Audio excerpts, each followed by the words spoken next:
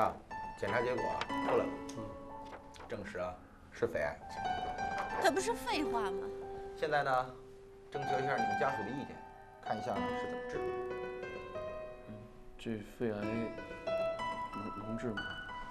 肺癌这东西，这怎么说呢？一经查出来，肯定是晚期了。病人的存活时间呢，一般也就是在1年到5年之间吧。我们医院的治疗态度完全取决于你们家属。啊，当然了，合理的治疗显然是可以延长甚至挽救病人生命。晚期肺癌的例子5年以上的并不是没有。现在电视上不还有这种抗癌明星的节目吗？你们家属的条件呢，经济条件要比较好的话，我们医院就制定一整套治疗方案，专门攻克这毛病。啊，加上乐观的态度，病人的配合，良好的营养，还是很有希望的。有希望。哎，对，先处理，这有病人。好的好的，您先忙，我待会再来。好。当然了，如果要是经济条件要是不好的话，那么就只能采取拖延战术，也就是保守战法，保一天算一天，活一天算一天。最重要就是开心了啊，吃点好的，喝点好的，吃不吃药啊都无所谓了。这还得治，还得治啊，怎么也得治。哎，你好，你好，来，你好，你好。忙着呢。啊，忙着呢。嗨，这一早上起来就没停点儿，全是病人。病人多那是好事儿。哎，听说昨儿晚上王学礼输了。你听谁说的？嗨，你甭管，你说是不是王学礼输了？也没有输多少钱，3000多块钱嘛。是吗？其实一开始他还赢着。啊，你这还有病人在，那我就不耽误你了。好。我今天过来是一点新的，你看一下。进口的？对啊，跟那个修片肽差不多，效果还不错。这多少钱800。800块，这么贵？你看清楚用量，它这个一针可以顶好几针呢。哦，这还是针剂。嗯。行，你搁这儿，我都看看。好。行，那我先走了啊。好。有空看一下啊。放心吧。走了啊，拜拜。再见。哎，那个，哎，不好意思，也没让你们坐，坐。没事。怎么样？考虑的怎么样？治。不惜一切代价都要治。钱你们考虑，我们自己想办法。只要有一线希望，我们就不放弃。那好吧。你们现在呢就做住院准备啊，争取下星期呢就开始第1阶段的这个治疗。住院以前啊，先交1个疗程的费用，大约是3万块钱左右，好吧？好，没问题，3万。这个单子你拿着，好吧？行，那我们先去准备吧。好啊，再见。就是，哎。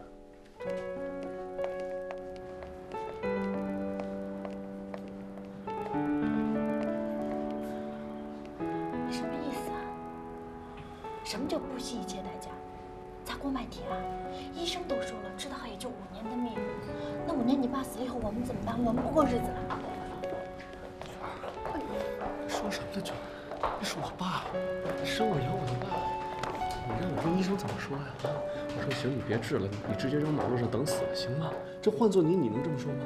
我是这个意思吗？那你什么意思？我的意思是你现实一点啊。我跟你说，人要将心比心。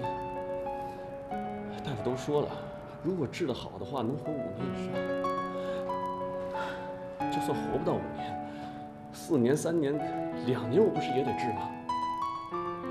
可能现在是技术达不到治愈的程度，但也许以后就有新技术了嘛。亚萍，你别做梦了。如果我是一个要饭的，我没这能力，行，我不治好。但如果我现在有这能力，我必须得治，否则那叫丧尽天良。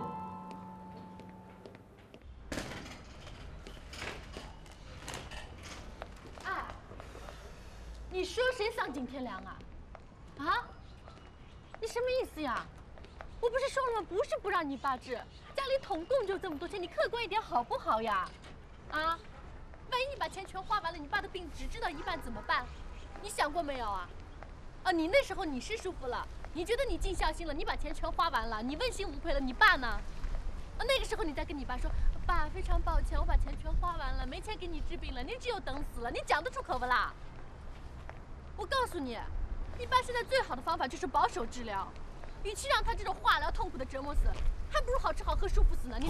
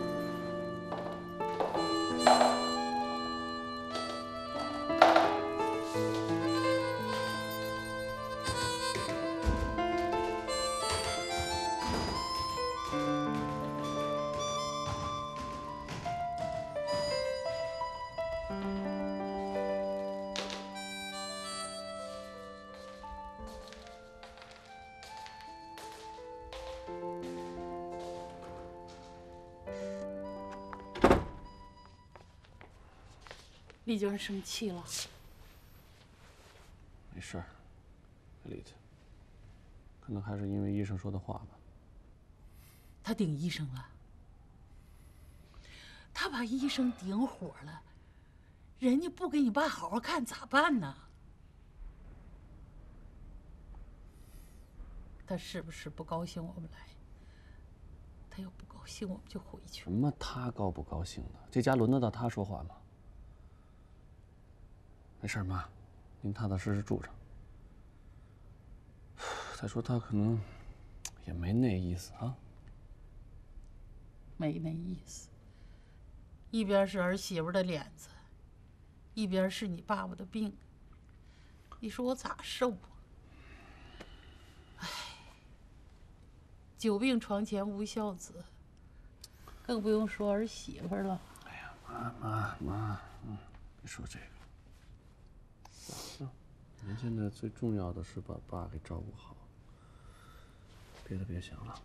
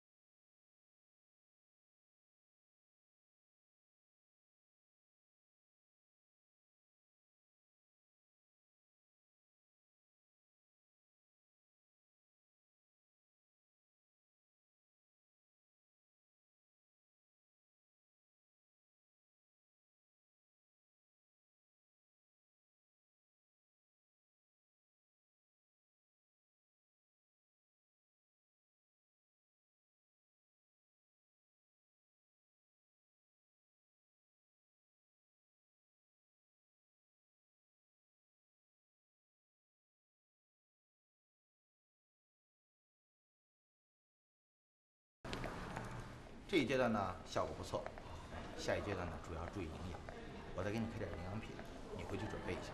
这个治癌症啊就跟打仗一样，一个战役接着一个战役，我们在前方打仗，你们后方的保障工作一定要做好，否则就前功尽弃了。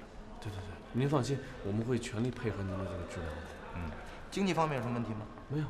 如果有，马上告诉我，我修改我的方案。你别修改，就按您的治啊，我们可。好，就这样啊。谢谢啊。好。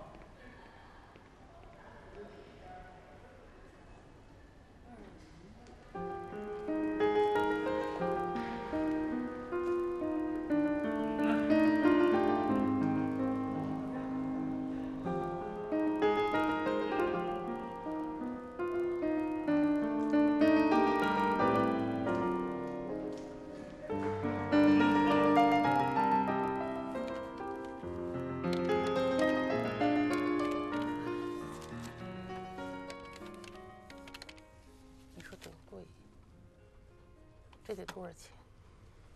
吃啥时候是个头？你说？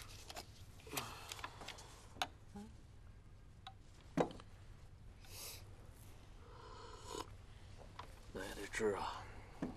先看看这段再说吧。我刚跟谭教授聊过，就主要看这头3板斧，看好了，可能以后就不用花这么多了。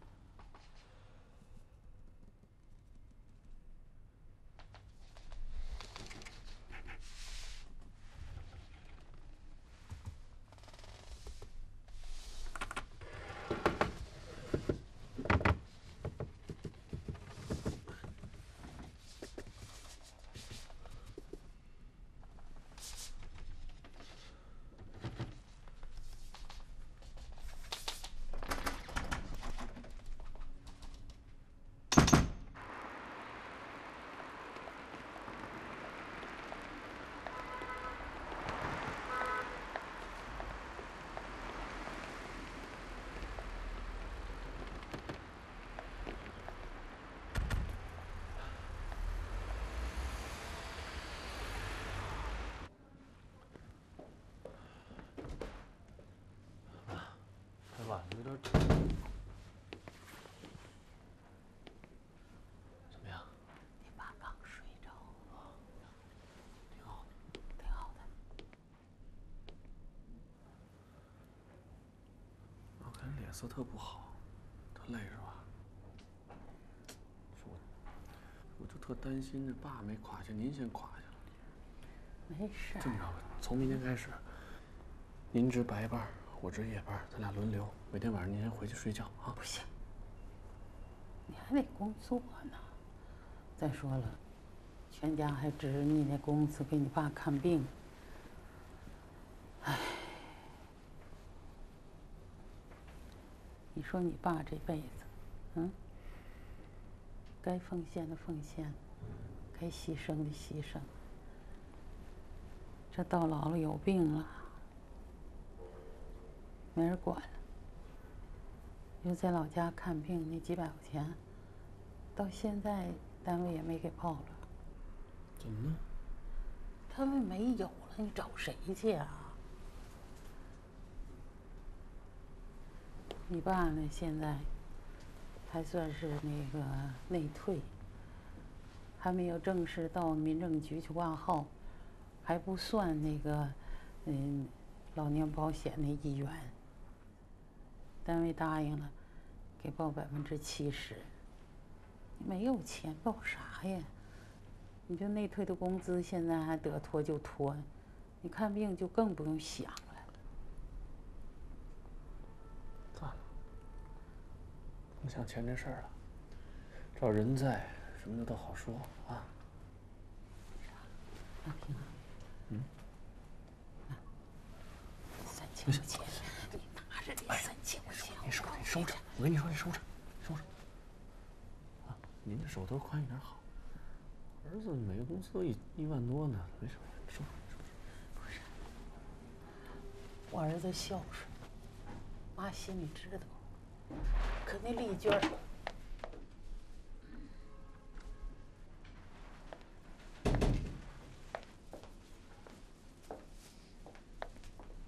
刚才我跟妈商量了，妈这整天弄得挺累的，以后我们俩倒班，待会儿你就带妈先回去休息吧。要胡说啥呢？你得上班，你不好上班，人家把你开了，咱家就完蛋了。不用管，我一个人行。工作呀，这事就这么定了，您俩回去歇着，现在就走吧。不行，男人你不睡觉能得病，你知道不？你工作那么忙，哪有空啊你？不行，不能留着。亚萍，这样吧，请个男护工吧，1个月800块，医院里有。我不是不愿意守夜，主要是我是一个女同志，爸爸半夜起来上厕所，我不太方便，不好跟到厕所吧。那怕啥呀？你自家儿媳妇儿。再说了，你爸他也不上厕所，他睡挺好的，就是有时候咳嗽2声，他就是要解手说，你看这里，这不有那一壶吗？你递给他就行了。他有时候他要喝口水。凭什么你儿子上班就累，我上班就不累了？别说老盯着瓶子一夜不能睡，就是旁边那张看护的小躺椅也没法睡呀！啊，晚上卷着，白天继续上班，切，我又不是铁人。如果我休息不好，肯定要影响白天上班的。现在单位抓得紧，要是迟到早退多的话，很可能会被开除的。实在不行的话，我跟亚萍1人1夜，我们轮流替换吧，好吧？要不那样吧，我这2宿，你这1宿，好吧？那个啥，我就替亚萍那宿，你也不能太累，你累了我也心疼，就这么定了，啊，就这么定了。什么就这么定了？我不同意，我累了，你们慢慢商量吧。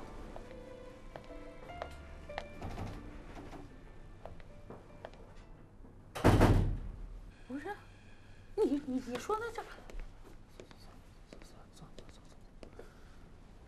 你以后有什么活儿，您让我干啊！我是您儿子，亲儿子，行不行？您别理他了，我回去跟他说，我批评他。不是有这么当晚辈的吗？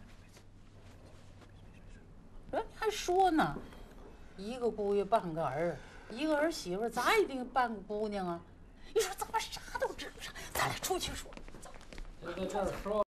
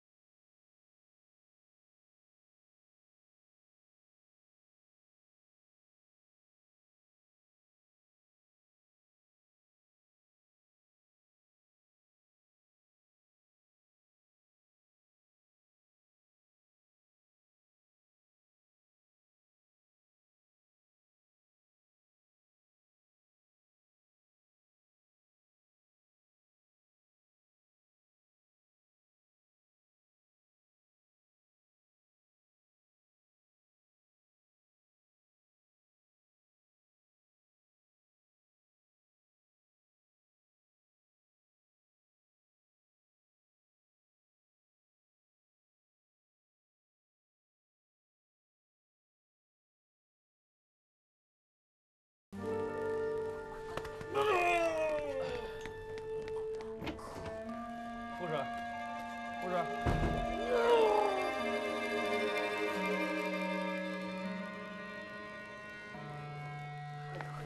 你快点，孩子，你听我话，儿子，听妈话，你回去，妈在这儿行，妈行啊，你快点，走，那给你，快回去啊！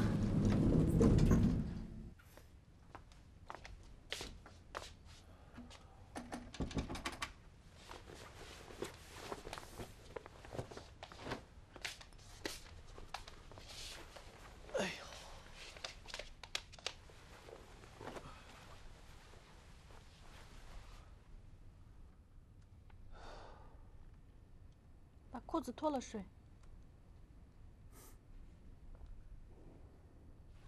听见没有啊？不理我是吧？我还没不理你呢，你倒先不理我啦。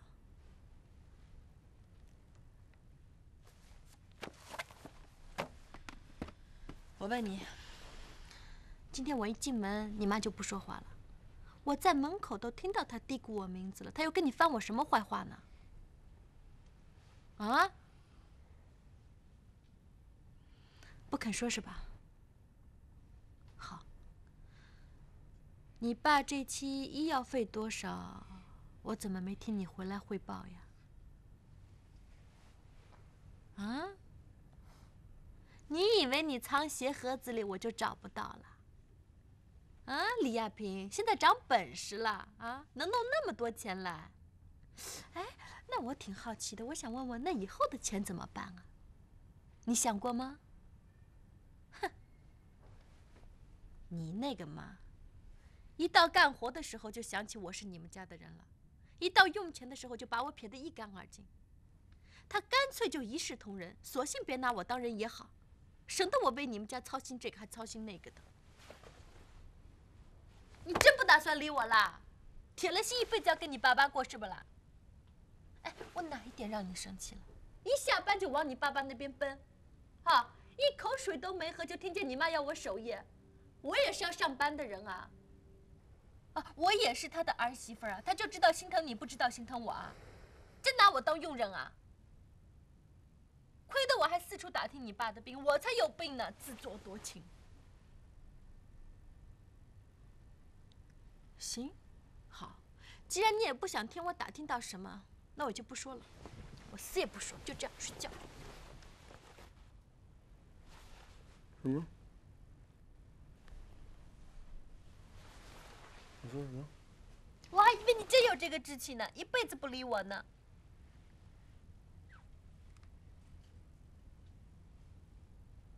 你说。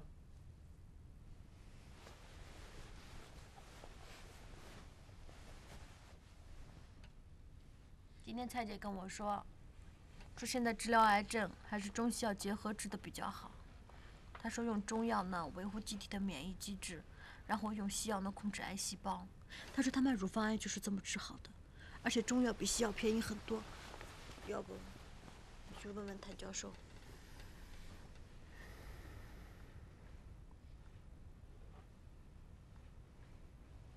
还有啊，这第2期化疗马上开始了。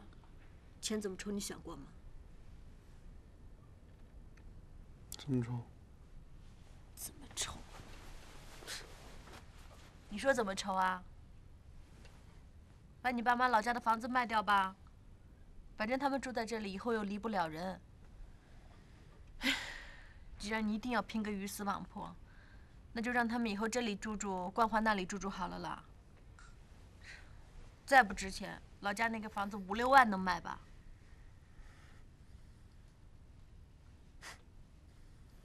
哼什么？你这人啊，我是，反正你是看，贪的钱，这鬼点子比谁都多。服了。都像你们家人呢，一点正经事不干，就知道背后说人坏话，有那个时间干点什么都不好呀。睡觉吧。别，我自己来，你赶紧睡吧，上个厕所。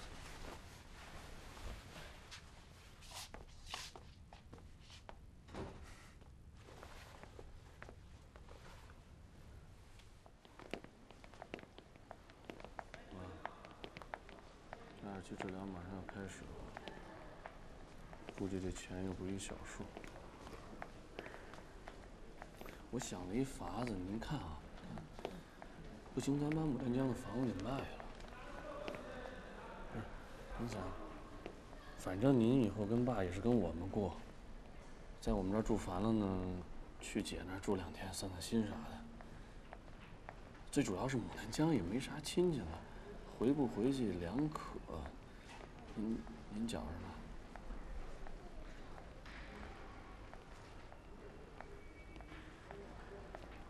是丽娟的主意吧？我想。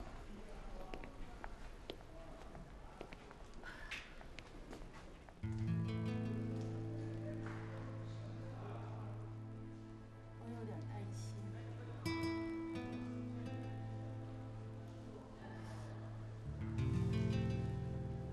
地爸没有，房子也没有，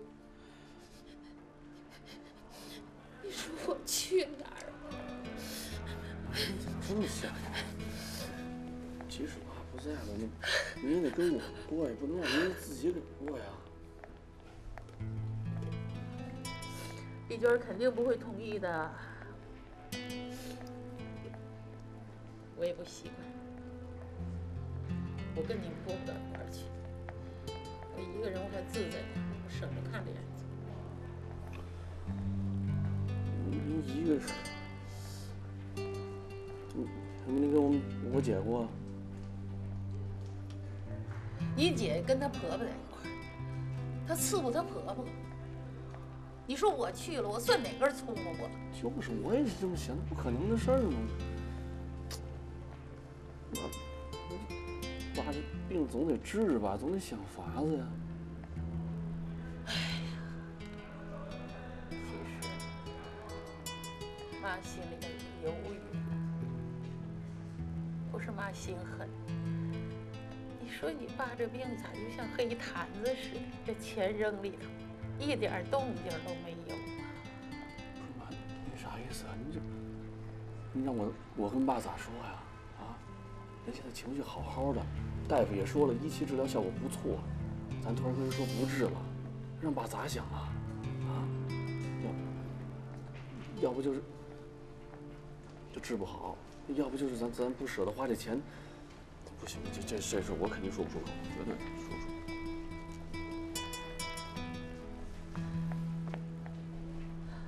妈就怕，到后来人财两空。那还得治，必须得抽钱治。要不那样，咱不是集资了20万吗？其中有咱10万。把丽娟他妈那10万还了，你姐的呢，还一半，再借点，凑个7、8万，嗯？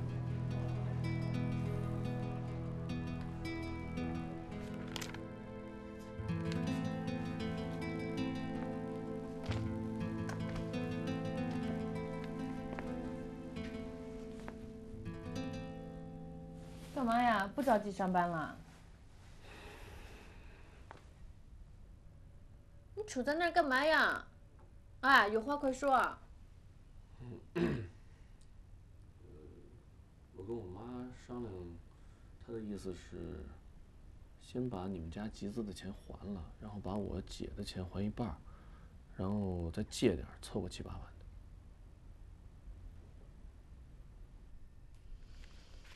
我记得你讲过的，你说你妈是多无私、多温良恭俭让的，对吧？哎，那我就不明白了，怎么一碰到自己的利益就推得一干二净呢？啊，李亚平，这回你可看见了，别再讲你们家人多无私了啊！人没有不自私的，只是没碰到事情，碰到事情了，哼，躲得一干二净，原形毕露。什么凑个7、8万呢？我告诉你不可能，我妈这笔钱是只靠这个生利息的啊，1年不到你就叫她撤出来，我问你，损失算谁的呀？啊，你们家叫错就错，你们家叫撤就撤啊！你跟银行借也没这么方便吧？切！我知道，咱妈在利息上的损失肯定是挺大的，但这不是突发事件嘛，是吧？谁也想不到。你回去再跟我妈商量一下，这利息我以后加倍还的，行吗？这话我可跟我妈说不出口。当初你吹的天好地好，什么海口都夸我。哦，现在你叫我跟她讲利息，你去给她。我妈脑子有没有坏掉？你的钱不就是我的钱吗？她不会算这笔账呀。我跟你说啊，撤股的事情啊，我劝你趁早别想。倒是你，我劝劝你别再傻了，学学你妈，啊。她自己老公快死了，她都无所谓治不治了，你急什么呀？别再一厢情愿了，听见没有？我也很矛盾，娟儿。从理智上讲，你说的一点没错。我也知道这钱扔进去10有8、9那是打水漂，可从感情上讲，他是我爸，但凡还有一口气，我就得治啊。如果我连我爸我都见死不救，那我还是人吗？而且娟儿，你想我现在能这么对我爸，那就说明以后不管你出现什么情况，我肯定会对你不离不弃的。以后我可不敢指望你哦。咱先不说那么远。而且，我爸这几天一直在跟我唠叨，说谭教授那儿有一老太太，治得不错，活了7年多还好好的，这说明我爸求生欲望特强烈，特想治好。毕竟还不到60，他但凡得多活几年，那65，这我可能心里也能好受点儿。你说呢，娟儿？说什么呀？有什么好说的呀？那个老太太，谭教授提了不下10回了吧？他能举的例子就这么一个老太太吧？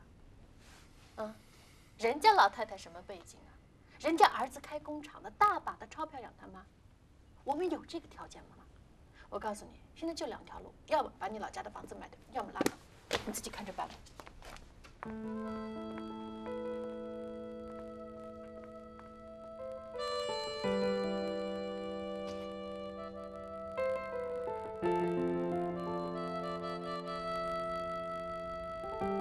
你这怎么这么自私啊？这个损失个利息都不能承受，一点人情味都没有。这要是把钱要回来，那说不定你姐夫工作都丢了。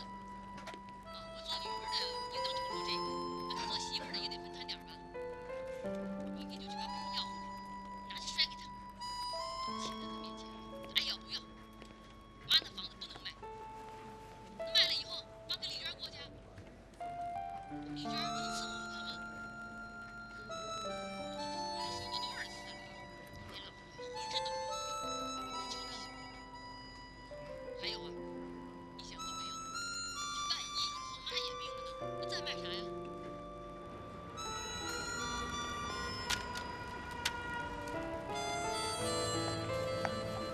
来5个素包子。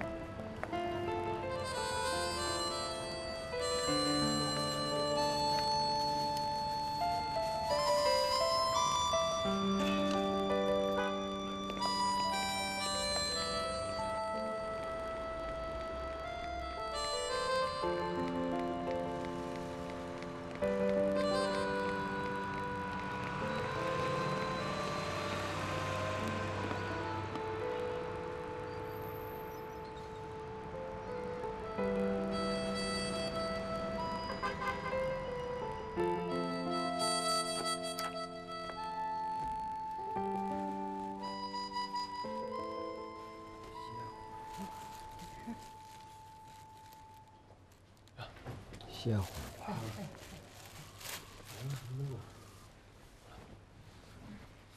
你咋这么早就来了呢？单位没什么事，我就过来了。哎，你等会吃点包子，我们单位旁边买的，不错，挺好啊。你吃了没？我吃过了，啊，这是吧？好，当，好。你说这包子，哪有咱家酸菜馅的好吃？你吃点吧。你快趁热吃吧。这上海人可真逗。你这包子啥馅的？油菜，还有豆干，这还能包不包？包子好吃。亚平啊，等妈腾出手来，我给你包点酸菜馅包子吃。行。哎，亚平，丽娟儿没说来呀？